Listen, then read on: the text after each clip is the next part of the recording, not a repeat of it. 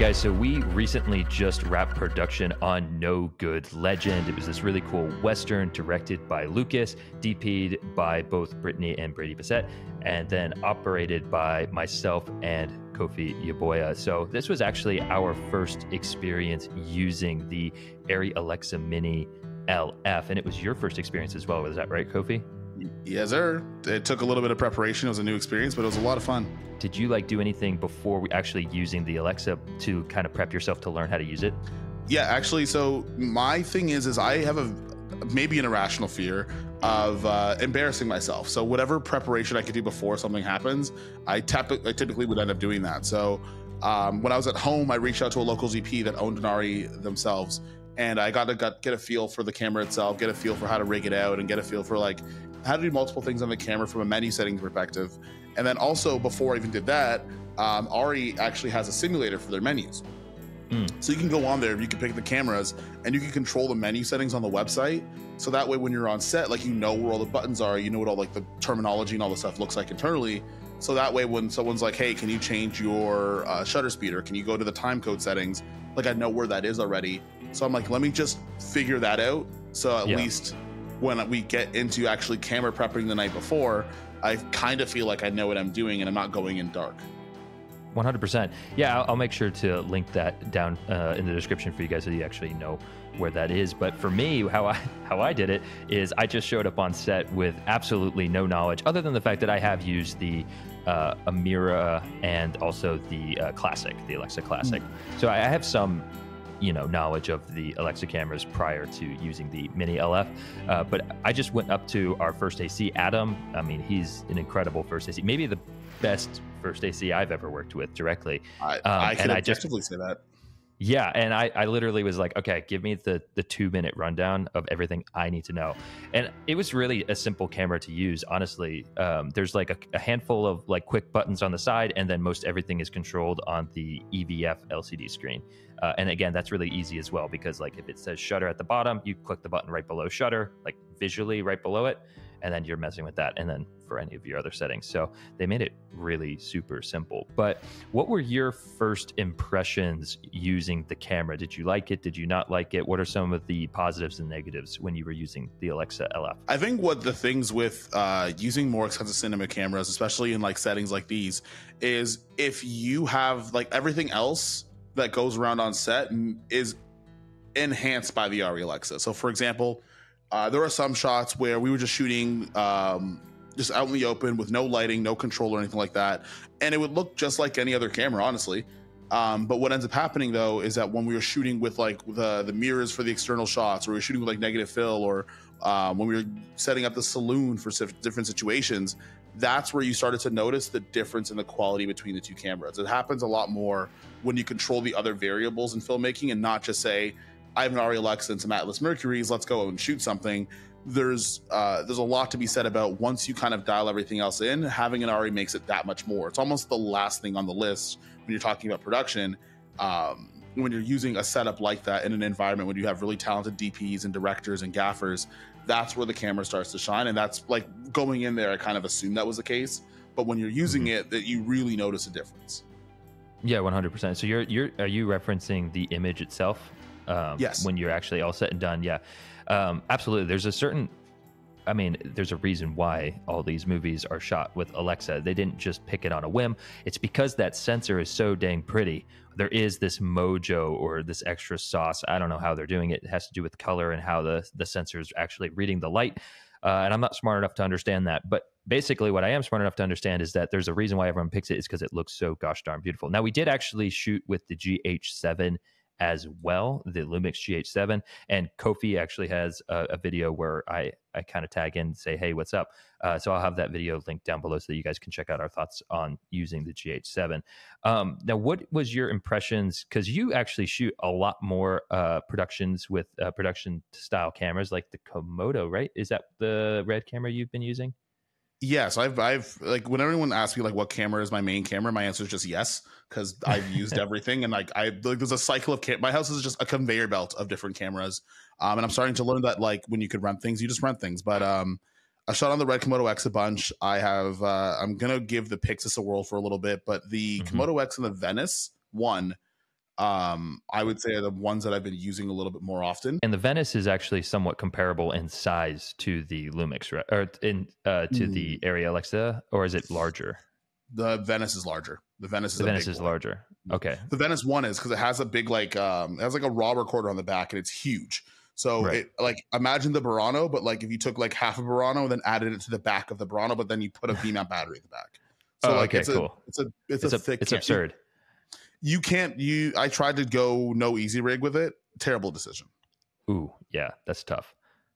Yeah. Okay. Because the point that I was about to bring up is for me, most everything I've been working in the YouTube space, the social media space. So every camera I use most times is like a small mirrorless camera of some sort, like FX3, EOS R, back with the A7 III, something along those lines. So for me, this camera felt ridiculous and heavy and cumbersome, but also lended itself to making the footage a little bit smoother, handheld, obviously with the Easy Rig. But I was going to ask you, did the size of the camera impact you? Which it sounds like it wouldn't because you've been using the Venice. I think it's just the idea of like you just have to be aware of your support. Like you don't necessarily want to willy nilly go and handhold that and like not use the right support in order to use the camera. You don't want to not rig it without a top handle because if you do have to kind of get a low angle, making sure you have your side handles kind of configured the way that you want it to. So there is a little bit more care in terms of how you operate, but in terms of knowing that, knowing that it doesn't bug me too much, which is nice. 1 second though, my laptop's about to die because I unplugged it to plug my light in, and I gotta just put another. Okay, I'm just gonna replug this somewhere else. Yep, just because I could see it die. This is making the video, so I hope you know that. Yeah, guys, we make mistakes too, especially Kofi. Oh, I make so many mistakes, and people think I'm perfect, and I hope people don't think I'm perfect. Actually, Kofi, I think you're perfect, and I think you talk better than me. Give me like 1 second before this laptop dies. I'll be here. This better not make the video. One eternity later. I found it. Hallelujah. Hallelujah. We just barely made it. I had 2% left. Oh, that would have ended awfully. All right. Yeah.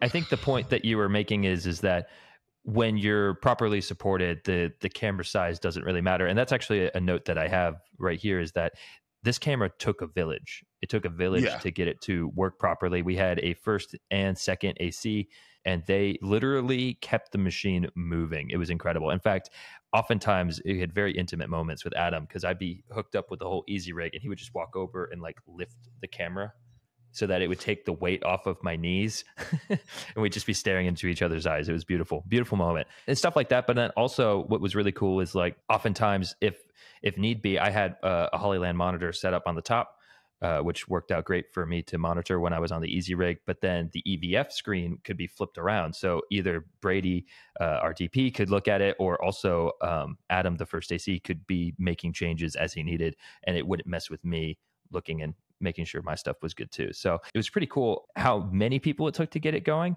But again, it makes sense at the end because you're trying to get the best image possible. Yeah, no, that makes like the amount of care that these cameras need, especially on set, is just super nice. Like it's really nice when I'm like, hey, we have to move the camera this way. And Adam literally like glares at me. And he's like, do not touch that tripod. I will carry it. And I'm like awesome. But I could just move it. Like I've lifted things before, I think. Right. And he's like, no, I am doing this. You save your back. And I'm like, oh, this is kind of nice. But having that support is incredibly important. I mean, a lot of those bigger style cinema cameras, you do need have first AC, second ACs and stuff like that. And that's also it's a risk management thing, right? Like if you had to run that all on your own, you could in theory, but the amount of injuries that you would have by doing so would be significant, right? You don't know if you might try to get the camera off a tripod, but because you're doing it by yourself, it falls down a set of stairs, or like you try to handheld a camera without an Easy Rig because you can't put it on yourself and then end up slipping a disc. Like a lot of those things are risk management and also like technical support. There might be things that an operator or a DP doesn't know about the camera that your first AC does, and that makes things run a bit smoother, and also it's less stress on your operator and DP to have that. Yeah, 100%. I mean, and honestly, maybe this video could be retitled to "Why You Need a First AC," because had never used that camera before, and there were so many times that things would come up, and he would just walk over and click, click, click, click, click, and it'd be fixed, right? Or, oh, we need to do a lens change, and I'm already rigged up, and they could walk over and switch the lens without any issue, or whatever, right? There's so many little things that come up, and again, when you're using a camera that requires that many things to get it to be functional, assistance is it really is almost it's a necessity. First AC is super duper important. Another thing I wanted to talk to you about in terms of the Alexa is heat management. When you were using it, I mean, it was 103 degrees Fahrenheit. You want to translate that to Celsius? Too hot. Too hot. It was very, very hot when we were operating. And I did notice that we did have a few mirrorless BTS cameras go down because of the heat, but the Alexa seemed to maintain just fine. Well, I feel like that thing's built like a tank. Like, I feel like the other reason why Alexa cameras, or just ARRI cameras in general, get used on set is because they're meant to withstand all of the elements, right? Being, especially a camera that big, it has a gigantic fan, right? And that's something that's going to help dissipate heat a lot more. Some of these smaller mirrorless cameras, unfortunately, don't have things like fans built into them, or they might not have fans that are big enough that even when they do have some sort of ventilation, if it gets hot outside like that, it still might not hold up, right? So those are some things you need to consider. But yeah, no, I think the ARRI camera is worth its weight and its price point based on not only its image quality, but the fact that you could throw it around anywhere and it still be okay. Yeah, 100%. And what's cool about how the Alexa Mini LF handled heat is that it does have these fans in it, and they are wicked loud. I mean, when it turns up, it's like a turbine, right? I especially noticed it when we were shooting in the saloon. In fact, I think Armando tapped on my shoulders a few times and was like, "It's freaking loud." But once you actually hit record, obviously they understand that you're recording audio, and you can't have the fans going turbo blaze. And so they completely shut down, or at least go really quiet so that you can't hear it during the actual takes. And then again, it's really hot, so it'll just turn them right back up between takes. So it knows what it needs to do and when it needs to do it, which is great. I just kind of want to hit the final thoughts with you. I mean, this is a $100,000 camera that we were using without all the extra things like lenses and extra. Do you think that there's a reason in today's world to be using these cameras extensively, or do you find that it just needs to be saved for like the most important shoots that we do in like Hollywood or whatever? I think it depends. Like, I think every single camera has become a tool now, right? And there's so many cameras out now that have so many specific little quirks to them, where knowing what the camera is and knowing what it does will answer that question for you. It's kind of hard to say like across the board every Hollywood production should get shot in an ARRI or a Venice 2. That'd be a hard thing to do because I don't know the parameters of the shoot, right? But I think what's happening now is that we're coming into this space where everything has a particular need and every user has a particular preference. Some people that might operate on an ARRI Alexa might prefer the Venice 2 for whatever the reason might be, prefer Canon C500, who knows, right? Sure. I think what we're into now is because there's so much saturation of these things, is your context and use case is far more important than associating a brand name to a production size, if that makes any sense. Because if we could run No Good Legend on GH7s, we would. But there are things about the GH7 that it might not work the best as an A camera with the stuff that we had. Particularly with a smaller sensor, you have to do a lot more making sure you're dialed in with your lighting, or some of those imperfections get highlighted, right? So there are some things where it might not make the most amount of sense, and there are a lot of things where it does. Yeah, 100%. And guys, this isn't the only camera that we were using on No Good Legend. As you just alluded to, we used the Lumix GH7, which also shoots in ARRI Log C3. This is a pretty crazy thing that is happening right now.